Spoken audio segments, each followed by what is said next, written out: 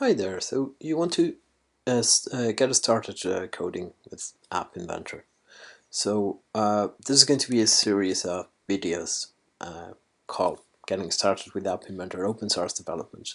And it's just a series of very rough and ready videos. I'm not going to do any editing. You're going to see me doing a lot of stuff wrong, and that is fine. That is how things happen in real life anyway.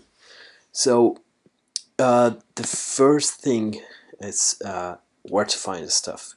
So this is the link for our main open source site, which I can show you here in the browser.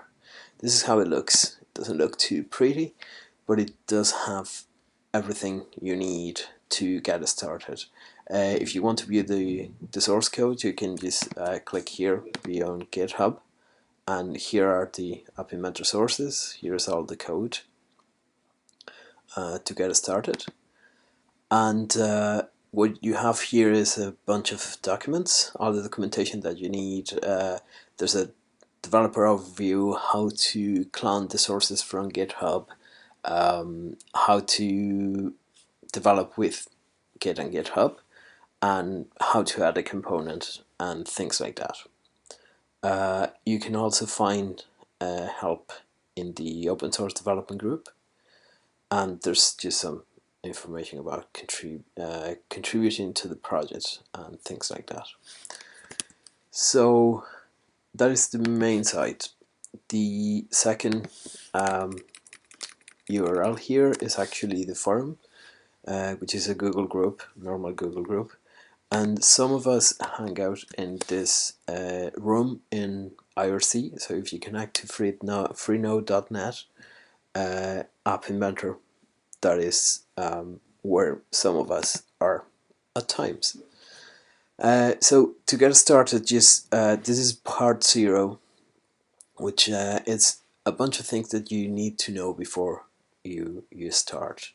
The expected time of doing all the reading materials and stuff for this part 0 is about half an hour.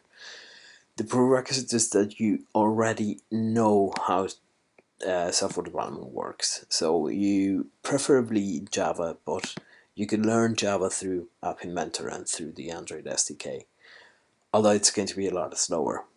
But if you have about 2 years experience of you've been to college or you've taken some programming lessons, you should be alright.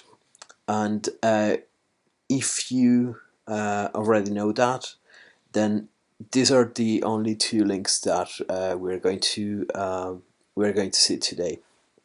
So you have to be comfortable with the command line.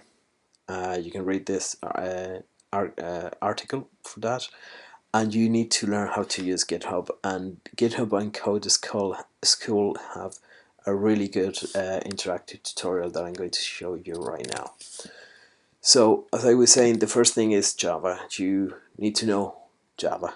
So the Java tutorials are really good. They are free, available in Oracle's website. So if you need a refresher or if you need to learn it, just go for it. This is the article about the command line primer for beginners, and here you can learn a bunch of things. There's a section about Windows. Let me see. Yeah, there you go. So this section about Windows, if some of you are using Windows, explains how you can get past the lack of a proper shell in Windows. And this is the Code School and GitHub course, which is, as you can see here, 15 minutes. Want to learn Git, just go for it. You actually have to type in stuff in here, and it takes you to the next level. So it's really cool. It's a really nice here it is, success. It's a really nice course, and that is all for today. Part 1 will be ready soon. Bye bye.